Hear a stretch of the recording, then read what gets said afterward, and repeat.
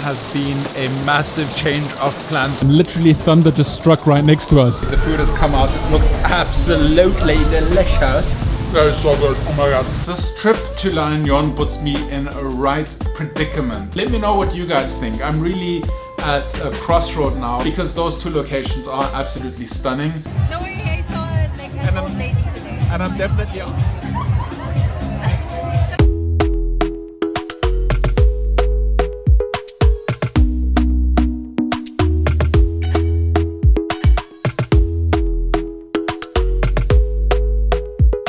There has been a massive change of plans today.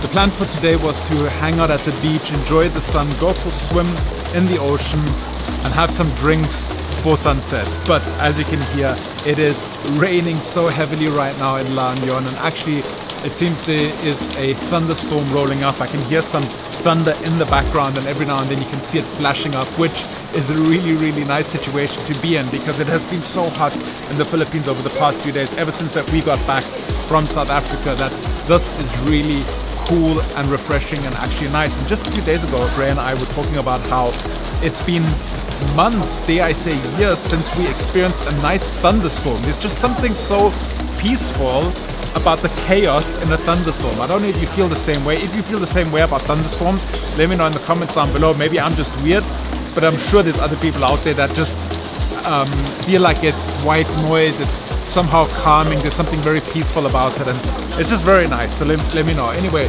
our plans have changed. So right now we're just waiting out the rain for a little bit, and then hopefully we'll go out to indulge in some delicious Filipino food. I have been really craving some inasal, and apparently there's a very good place here called Elyu Inasal. I don't know if you've heard of it. I'm excited to try it. So yeah, let's wait the weather out. I was just talking about the storm and literally thunder just struck right next to us. Thunderstorm. Lightning just struck. Did thunder? No, lightning struck next to us. Lightning, yes. Yeah. As I said, Percasa issued the thunderstorm advisory warning. So yeah. Yeah, it's nice. I like it. I love it. I'm enjoying this. What? The thunder. I love it. I love it too. But like, it literally just hit right over there, like in the sun. One of the poles. That's music now, isn't it? Yes, that's music now.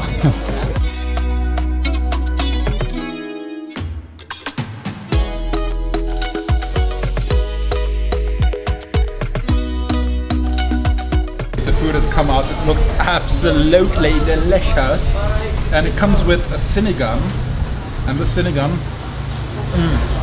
super salty, nice and sour, delish.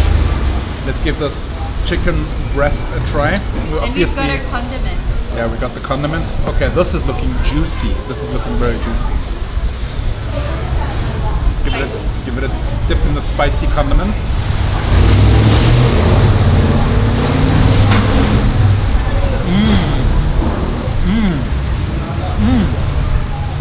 That is good. Charred, juicy, Smoky? flavorful, smoky. Oh yeah, I missed inasal. You know, this soup is actually perfect for this weather because although the Philippines is officially in the summer season, it's raining here in La Union, and it's quite gone, the temperature's gone down quite a bit. I will assume, I don't actually know what's the temperature right now, but I think it's a little bit colder just because it's been raining and there's a little breeze from the ocean. So this sinigang soup is perfect. Okay, so Wow. Oh, it's salty, isn't it? sour. It's really sour. It's like manginasal soup. Is that manginasal is also sour? Yes, so manginasal, yeah, you have the inasal, the chicken oil, sinigang soup. I want to get the, this is the liempo, right? Yes. We're still missing one dish, aren't we? Okay, look at this. Very nice. Get it Is it spicy yeah. enough? Yeah.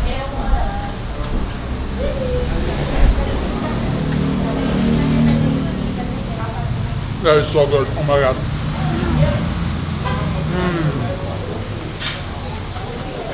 Oh yeah, very satisfying. I cannot be a disgrace to all the Filipinos, so yes, chicken oil, right? Oh, that's in chicken my oil. bag. I thought that's vinegar. That's chicken oil. Oh, I want chicken oil. Yeah. Yeah. chicken oil. Get in there. Let's put it in the chicken as well. Okay, I believe it's my turn to try. This is, I believe, hita with hita plus paa, I believe, or something like that. I don't know if that's pecho. I think that is pecho. And now that my rice is absolutely drenched in chili oil, chicken oil, I can now try this. Very beautiful. And here's the condiments. Very spicy. I love them spicy. Of course.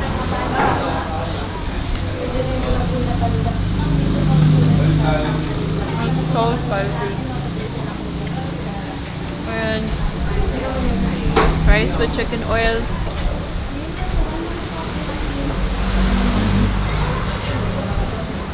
I haven't been to Mang Inasal in a long time, but it was exactly how I remember it would be. Maybe even better, because I love how charred it is. I think there's also a little bit of it's salty, it's smoky, it's very flavorful, and it's cooked all the way through, which is a good thing. Even though we have the parts that sometimes they get raw, this is cooked very well. And time for the soup.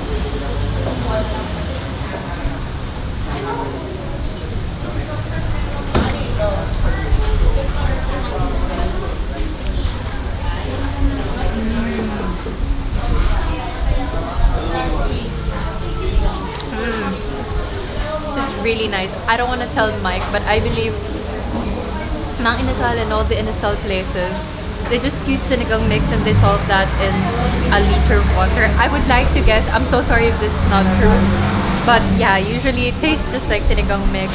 I wish they would add a bit more of at least like onions or tomatoes. But yeah, this is very delectable. This is very nice. I want to try the liempo as well because I love grilling liempo. It looks very simple. Looks very simple, the liempo. Looks like it's marinated in soy sauce, calamansi, and maybe some oyster sauce. Maybe some garlic as well.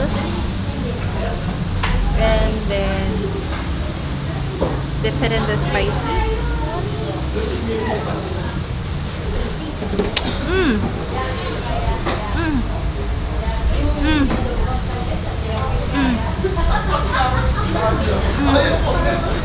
That liempo big.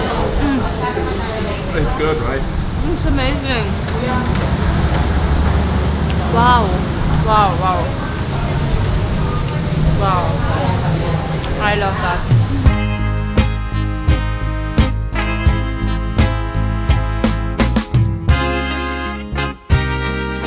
Okay, next up for today obviously has to be more coffee. We came to El Union. I don't know if you know this, but El Union has been around here for the longest time and coffee is always great. And you went absolutely crazy. What is that? So this is from Coco Mama, La Union. I believe Coco Mama is also in Siargao, if I'm not mistaken, or Ube Mama. Or Boracay, yeah. So this is a small cup of their mixed scoop, which is the original small container, small coconut vessel of their ice cream. So that's the original coconut flavor and Buko pandan,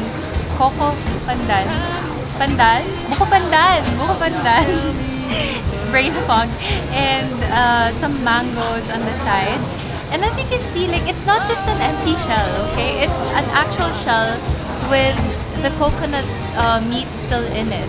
Yeah, that's good. You can see that, right? And this is 220 pesos for this. Oh wow. Not too bad. By the way, lunch was, what did you say, 700 pesos for breast, leg and liempo and rice and everything, and the drinks that we had, Coke, water. Very affordable. Yeah. I have to say, very affordable. Yeah, very. And it's nice that there are areas in La Union where Prices are a little bit higher, but also you get a more fancy, more quality kind of food. And also you get the affordable ones that are also still nice and still delectable. The guilty pleasures, I might say, the Filipino food, which is just in the below the, which is fairly cheap price. I need some coffee too. I'm getting brain fog. Well, for some reason right now, the sun is shining, but it is raining down on us at the same time. Quite Look at the beautiful skies, you guys. Quite confusing. Yeah. Back here, beautiful blue skies, but nonetheless. Oh wow, guys, this trip to La Union puts me in a right predicament. As you guys know, we are selling the condo in BGC, and as we announced in a recent vlog, we want to split our time up kind of between the Philippines and another destination, just to open our horizons a little bit. And this channel will be mainly about Philippines content. We will still provide content on this channel about that, and also some other travel adventures that we're excited about. But we always said, and we've said this over the past 2 years, we want to leave Manila to move to the province. And right now we have a few locations that are very high up on our list, but we can't seem to decide which place would be best. On a recent trip, we went to Ilocos Norte and absolutely fell in love with Pagudpud. I mean, you have everything. It's a little bit cooler. You have the ocean with beautiful white sand beach. You have the mountains there as well. And also, it seems to be a lot quieter than more touristy places like La Union right now. La Union gets super busy during the weekends, and a lot of people from Manila travel up to La Union. And that is one of the benefits of La Union. It is so close to Manila. We literally can jump in the car and be in La Union in just a little over 4 hours. If we pick the driving time correctly and we don't have a lot of traffic, we can be there in less than 4 hours, which is absolutely amazing. But on the flip side, if we were to move to a place like Pagudpud, we can just jump on a flight and fly directly to Lawag. It's a very short flight, just 1 or 2 hours, and you're there. And I think the cost of flying to Lawag is a little bit more than driving to La Union and back, considering toll roads, fuel, and so on. It just really depends on the dates, but right now the flights to Lawag are around 11,000 pesos for 2 people, return flights. Maybe the prices will be cheaper, but it's such a hard decision to make, because I always said I want to be close enough to Manila that I can always travel back for the coffee shop. Like, we're opening the 2nd location of Mo's this year, and there's just so many things that I have to always come to Manila for. I'll never fully be able to leave Manila. We also do have a 2nd condo, the Airbnb, in BGC as well, and we would be staying at that BGC whenever we're in Manila. And whenever we're traveling, it'll remain on Airbnb. If you guys want to book that Airbnb, I'll put a link in the description box down below so you can check it out. It's an amazingly beautiful Airbnb. It's located on top of the Venice Grand Canal Mall with a perfect view. If you're into plane spotting, you can actually do plane spotting from the balcony. It's absolutely fantastic. So there's so many points that are in favor of Lawag, that are in favor of Pagudpud. And there's so many points that are in favor of La Union. Like, for example, surfing in La Union without any doubt is better than surfing in Ilocos Norte. But Ilocos Norte has so many different things to offer. Like, you have the sand dunes, you have the mountainous areas of Adams, there's so much to do. There's an endless things to do. You have South Beach, and there's a whole area that I haven't even touched in that area of the Philippines. Like, to the northeast, that whole area I have never explored, and being located in the north in Pagudpud would make it so much easier to explore that area. So phenomenal. But then again, at the same time, if I look at La Union, you have Baguio that's so close to La Union. You can just go to Baguio within 1.5 hours. So you have a major city there, you have a lot of infrastructure there, you have hospitals, and you are just always a little bit faster back in Manila than you are if you would have to fly from Ilocos Norte. I think driving to Ilocos Norte is not realistic. I've done it before. You can do it. I'm not saying that you can't do it, but if we're thinking of long term, and like, I'd have to go between Manila and Ilocos Norte once or twice per month. Flying is the only thing that makes sense, because it would just be too stressful to drive. and it would take much too long. So I don't know. Let me know what you guys think. I'm really at a crossroad now because those two locations are absolutely stunning. Property prices are still fairly low if you find the right thing, and I think there are so many opportunities. There are other places in the Philippines that I really love, like Palawan, so El Nido, Siargao, I really love that place. But all of those places require you to plan far ahead a trip. You have to fly. It's not so easy to travel between those destinations. And I just feel the need to stay in Luzon from an economic and business standpoint because of everything that I do have going on in Manila. But what are your guys' thoughts? Like, what other locations have I maybe not even considered? I know you have Batangas, but I kind of, Batangas is too close to Manila for me because you still have kind of the huge metropolitan feel. Like you have the smog, you have the fumes, you have the traffic, like that all still exists when you go to Batangas even. But if you go up further north, like as I said, La Union and Ilocos Norte, that all calms down. There's less traffic, there's less pollution, you're by the ocean, there's always a breeze. And I think Batangas is also quite expensive when it comes to properties. You won't be able to get something as cheap as you can get in La Union and as you can get in Ilocos Norte if you go to Batangas. That's just one of those other things that you have to consider. Of course, I do love Bicol as well.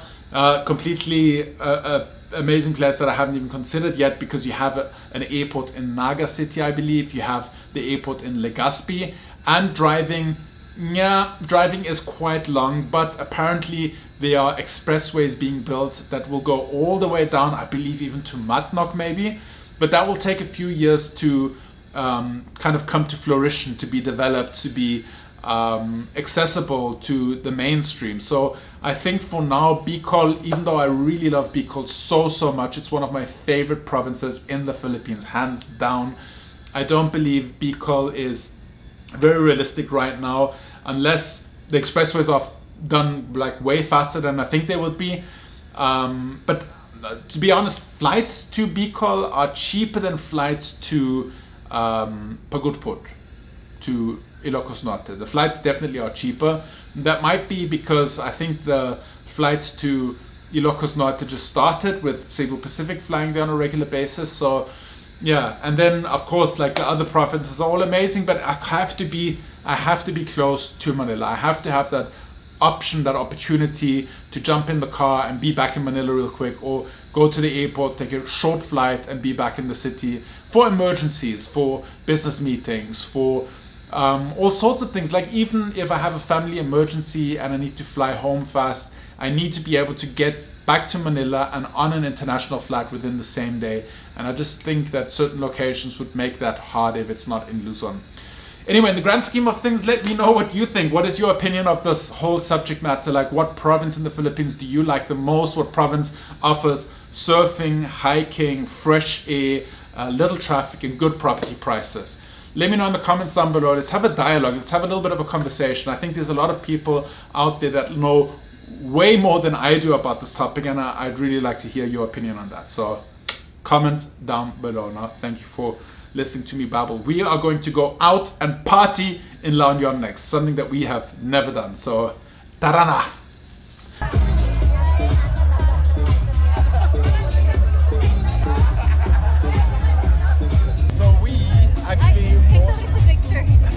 So we actually for a change are out in La Union tonight.